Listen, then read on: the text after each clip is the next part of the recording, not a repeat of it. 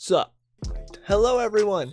Today we're going to be talking about your guys' unpopular opinions because about 2 weeks ago I made a video talking about my unpopular comic book opinions and you guys left a whole lot of comments with your unpopular opinions regarding comic books. So today we're going to be going over those because you guys had some great hot takes that I wanted to talk about, and man, I look a lot more pale on this camera than I do on this camera, so it's interesting the different color grading on my webcam compared to my phone camera. But anyways, first one, which is the comment that I pinned because I thought it was the most interesting of the unpopular opinions, was from Angus Joe, who said, "My comic related unpopular opinion is that All-Star Batman by Frank Miller is good. I realize again and again that I am alone with this opinion."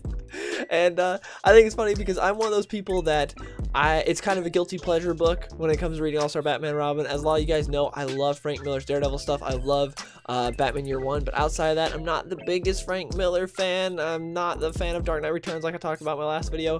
And All-Star Batman and Robin is a book that if you take it seriously, if you take it as, even though it's out of canon, but if you take it as a sort of canon Batman stories and a serious Batman story, it is horrendous. It's terrible. It's awful. You have a lot of terrible things like like Batman calling Robin mentally impaired, and Batman getting mad because Robin calls the Batmobile gay, or Batman leaving Dick Grayson in the Batcave by himself to fend for himself and eat rats to survive, or Black Canary and Batman beating up a bunch of thugs. I think it might have been police. I think they beat up a bunch of corrupt cops and then they have sex immediately afterwards. Like, they're at this dock. It's one of the parts that I remember the most from the book because it was so outrageous.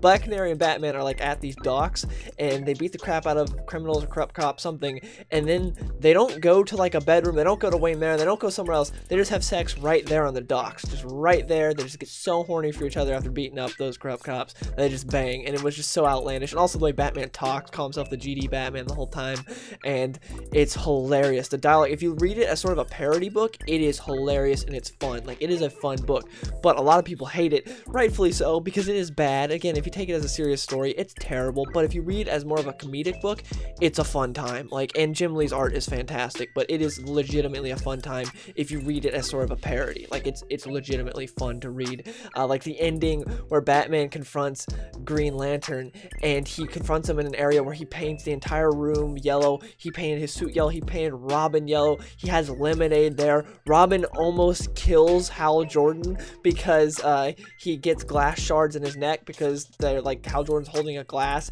and Dick Grayson breaks it and the glass like goes into his throat, and Batman gets all pissed at Robin for it. I think he even hits him. Oh my, the book is insane. It lets you into the just nutty mind of Frank Miller, and it's a blast if you read it as a parody. But to anyone who has not read it, do not read it as a serious book. You will not have a good time. But that's the first opinion. The next unpopular opinion is from XL, who says, "Unpopular opinion, Superman the Animated Series is better than Batman the Animated Series." I almost never hear this, like ever. And a lot of people love Superman the Animated Series. I'm a Superman fan, but I'm not the biggest fan of Superman the Animated Series. I just don't think it's very good, and I don't think it did a whole lot of justice for the character. There were some great episodes. Some of the stuff done with Darkseid on Apocalypse was amazing. Some of the animated movies were alright. They like spun off of that, but for the most part, I think they kind of portrayed Superman as like just a dumb idiot that went in punching first and didn't think about things. They also severely underpowered him in a lot of ways. Like, he'd be lifting a log and just be like, "Arr!" Like it's the heaviest thing ever.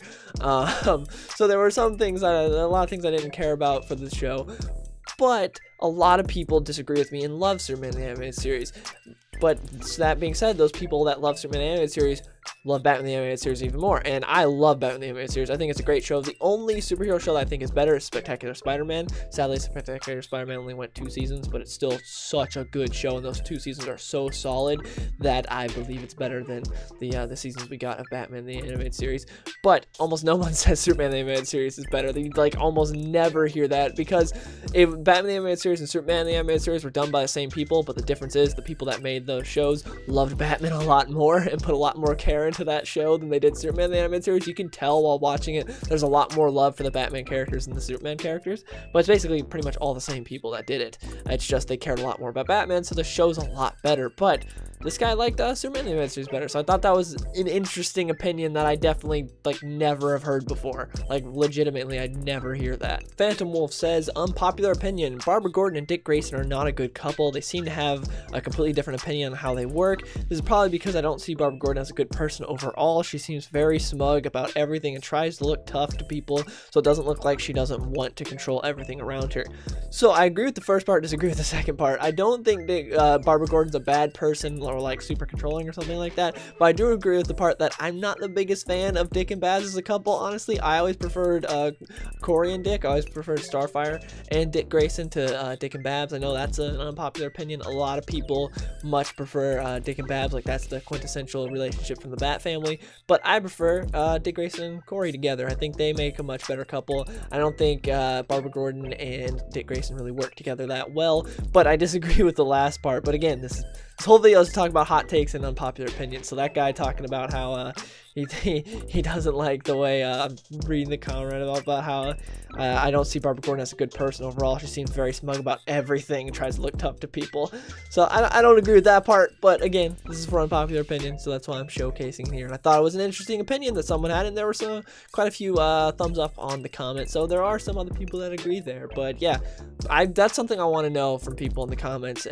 Are you more of a fan of Dick and Babs or Dick and Corey? Because I much prefer him with Starfire. I just think they seem like a happier couple. I do agree that like a lot of the time when Dick and Babs are together, there seems to be a lot of fighting, like them just like butting heads, to where when it's Starfire and Dick Grayson, there seems to be a lot more of like getting along and having fun.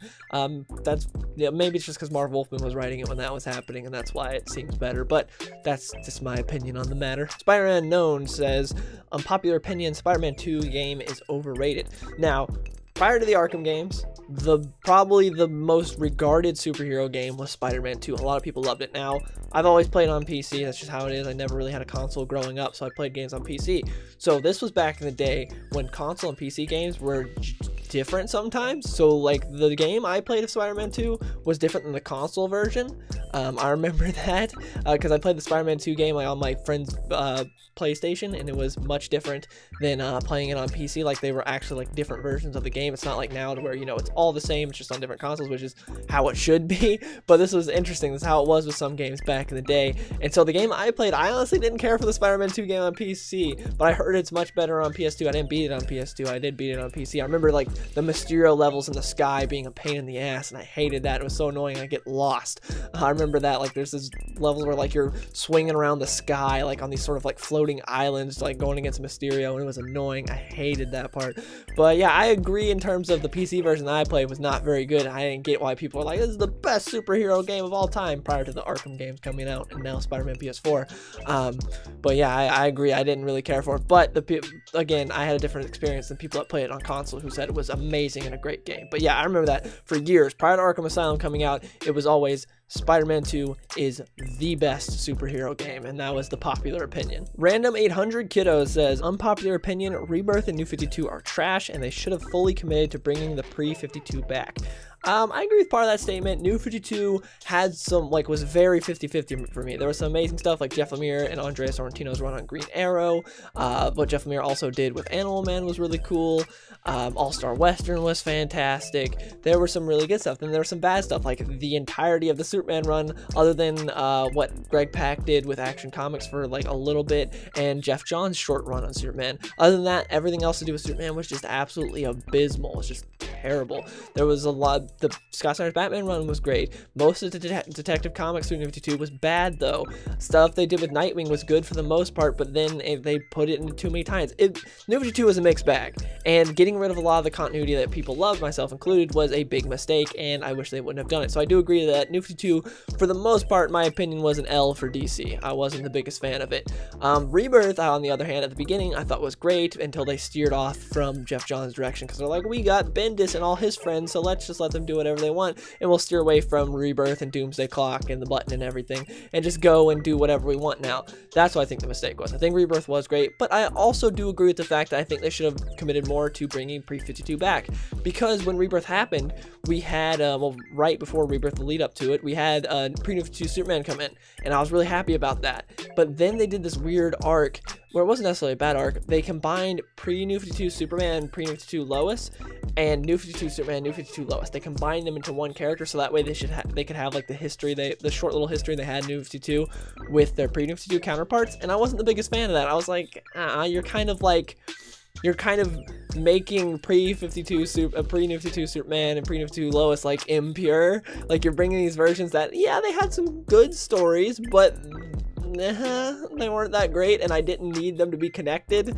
Like, they just kind of did it, I guess, for John, but well, they didn't even do it for John. I don't even know why they did it. It made no sense, because John was born to the pre-New 52 Lois and Clark, so it made no sense why they did it. It was dumb. It was just something so they could keep that history intact, but I don't think they needed to keep that history intact because no one cared about that history. So I do agree, like, in that aspect, they definitely should have committed more to bringing pre-New 52 back, and with some other things like Wally. But yeah, I loved Rebirth. I thought it was great. They just steered away from it. But New 52 was definitely, yeah, some great moments, but overall, not the best thing. And the next one is from The Variants. He says, my unpopular opinion is X-Men Origins is pretty good, except the Deadpool. The Dark Knight Rises sucks, and Venom is actually good. I'm just going to address the X-Men Origins part of that, X-Men Origins Wolverine, because I've talked about this before. That is the guilty pleasure movie for me. That was the first PG-13 movie I ever saw in theaters.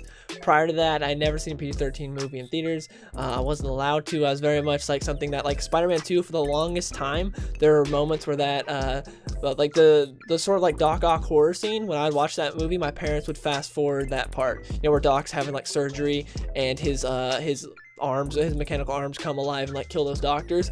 That part got fast forwarded for me so many times. Order 66 was also a part that got fast forwarded me over times. My parents were kind of a little strict in that area, to where when I was young, they would be like, no, you're not allowed to see this, too violent for you to see. So when the X-Men Origins Wolverine came out, it's PG-13. I really want to see it. I was like, I love Wolverine. He's like my favorite Marvel hero. And then I was allowed to see it. My dad told me to see it. I was like, yes. So yes, the movie sucks. It's bad, but there's some good moments in it. Sabretooth's awesome. They have kind of a cool fight, you know, with the logs and stuff.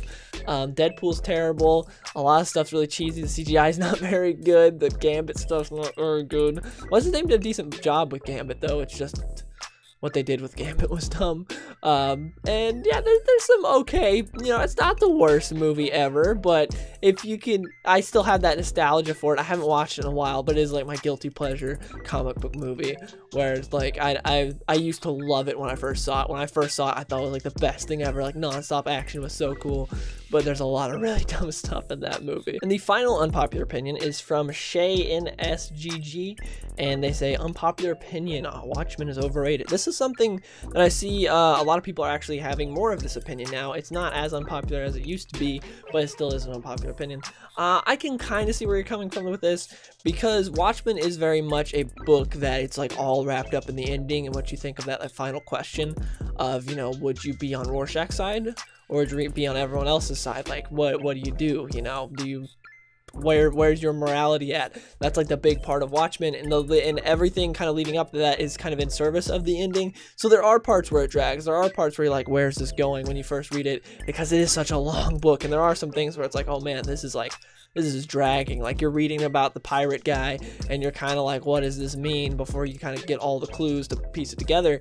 So it is a bit of a drag. I would say overall Watchmen's, like, if the entirety of the book, there are some moments that lull, and it's not the best book ever, but it is a very important book in comic book culture, and like just, yeah, literature in general is pretty important. And it's a great book. I still really enjoy it, and the art is great. I love it.